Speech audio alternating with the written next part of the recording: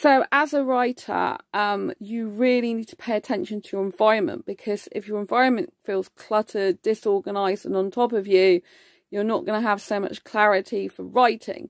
However, some people can live in organized chaos. Some people who are creative thrive on actual having kind of a more chaotic environment, a more rich environment, a more filled up environment. So it really depends on the individual, you know.